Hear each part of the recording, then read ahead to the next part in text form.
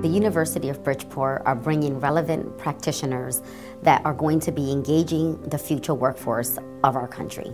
What's innovative about this initiative and transformative about the curriculum being developed at the University of Bridgeport is that they're thinking about practitioners, and those of us that are practitioners really gain experience in career paths that we can not only learn theory but also apply it into our work. And so it's really exciting to see that the University of Bridgeport are really being innovators in developing an online Masters of Public Health program as we're looking at how can we be most efficient to create an impact in public health. The curriculum provides that opportunity to learn those skills that are essential. One of the things that's important in as public health professionals is that advocacy component. And so knowing how to engage your legislators, both at the local level and at the state and federal level, they all play pivotal roles in public health laws that can negatively impact the community that we serve. And so when we're looking at professionals going into public health, it's essential to know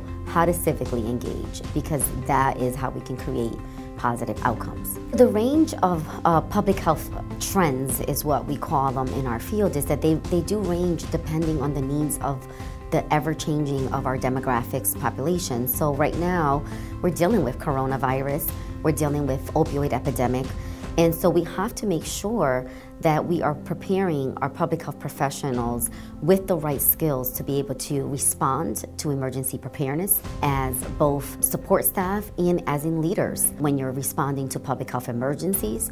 And then we also need to be able to develop health education initiatives that are going to really get people to behavior change.